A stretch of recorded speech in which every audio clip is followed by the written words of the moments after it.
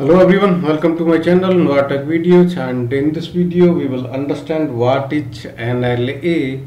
NLA stands for Network Level Authentication, and it is a secure layer while you RDP or remote desktop connection a computer remotely. So it establishes a connection, secure connection between the source and the destination.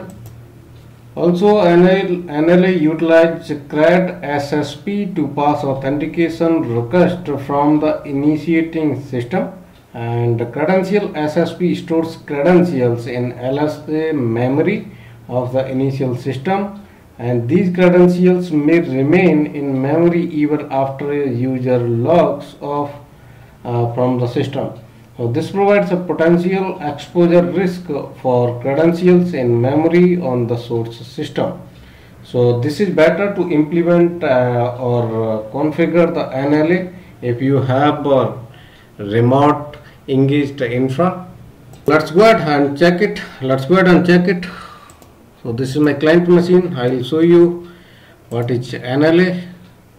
So this is a remote feature. If you click on remote, here you can see allow remote connection. So it will, if you click on that will allow the connection to access this server remotely or the computer remotely. And this is NLA allow connections only from computers running remote desktop with network level authentication. Also this is to ensure and reduce the risk of ransomware, because ransomware, while there is any attack, then this utilize the remote connectivity through WinRM or other features. So let's go ahead and check it how we can enable it through the group policy. So this is again my domain controller, and let me open the group policy console, pmc.msc.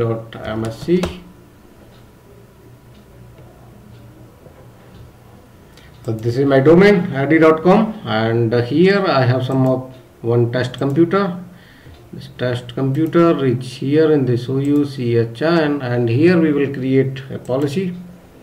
So this will be the computer based policy. So make sure your all computers where you are creating or applying the policy, they should reside under that OU.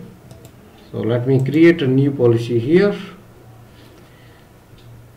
This is NLA. This is very important to give a specific name so that you can easily recognize what is this setting for and why the group policy is created. So NLA, I am giving the name enable. Okay. Click OK, new policy is created. Here let us open the policy, and here you have to expand policies and then administrative templates, and here Windows settings, and you have to look for remote desktop services, and in remote desktop services, remote desktop session host, and then security, because this establishes a secure channel. So this is in security.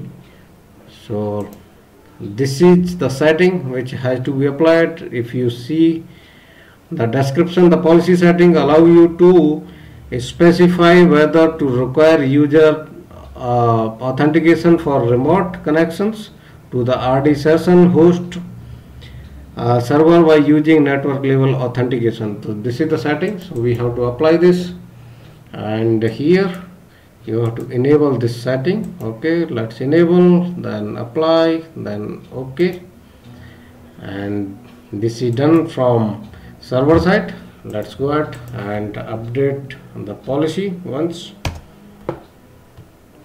and meanwhile let's go to the client computer. So this is my client machine, and here let me see again whether this is applied. No, because we have to update the policy. So let's update the policy, ep update /force. Also, I would recommend you to take a reboot of client machine, because this is computer based policy, and it will apply when the computer is rebooted or it might take some time. The group policy is updated, and let's check it out once what happens.